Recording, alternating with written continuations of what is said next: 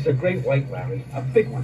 And any shark expert in the world will tell you it's a killer. It's a man-eater. While these white sharks are interacting with us quite frequently in and around beaches, in the movie Jaws, they kind of set it up like the white shark was hunting humans along the beach and staking out a territory. Apparently a great white shark has staked a claim in the waters off Amity Island, and he is going to continue to feed here as long as there is food in the water.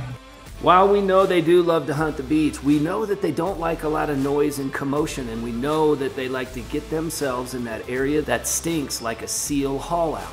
Number one, these animals don't have a territory. We're seeing white sharks swim a minimum, usually cruising around 100 miles a day, so they don't post up on a beach and defend that beach from other sharks. It's quite amazing, really, how infrequently we fool these white sharks when we're dressed up in black wetsuits and we're surfing around areas where they're feeding on seals, because at that point we look like the weak seal, but somehow they can tell the difference between us and them, 99.99% of the time. If humans were on the menu, there'd be 10,000 humans eating a day and nobody would swim in the ocean.